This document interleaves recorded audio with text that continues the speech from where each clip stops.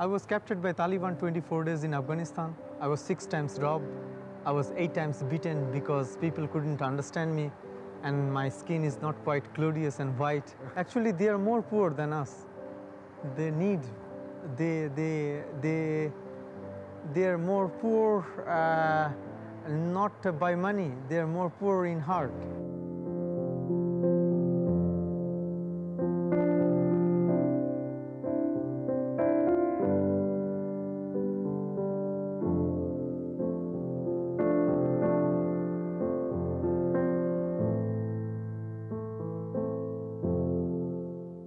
هذا سومن دبنث الذي يحب أن يعرف بنفسه كرسول عالمي للسلام والحب.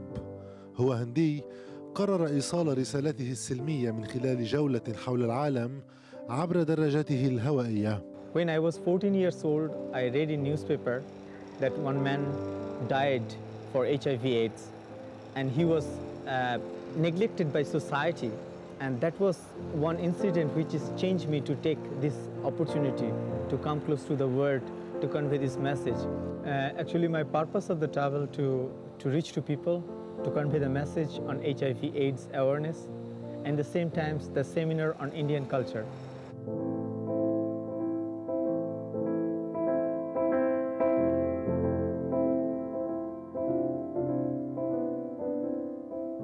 It started 27th of May 2004.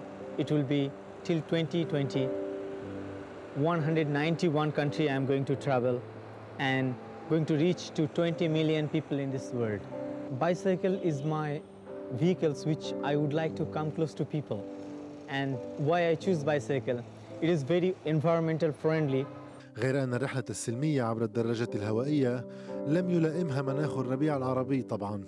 My main focus to travel all over the world on bicycle, but sometimes I have some obstacle to cross the country, or either I have to go by ship or I have to go by flight.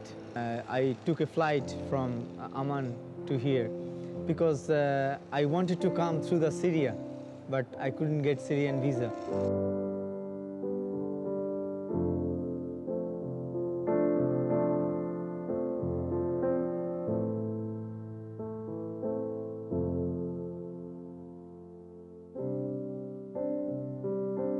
It is a very friendly atmosphere. I already tried some Lebanese food, and Lebanese bread is one of the very famous bread in the world. كل ذلك جميل، أما إذا أراد سومن امتحان قدرته على نشر السلام والحب فعلياً فلا بد له من جولة على دراجته يبدأها من طرابلس قبل أن يمر بصيدا ليلقي التحية على زميله الشيخ أحمد الأسير، ويتجه إلى الهرمل لينشر سلامه بين مقاتلي القصير.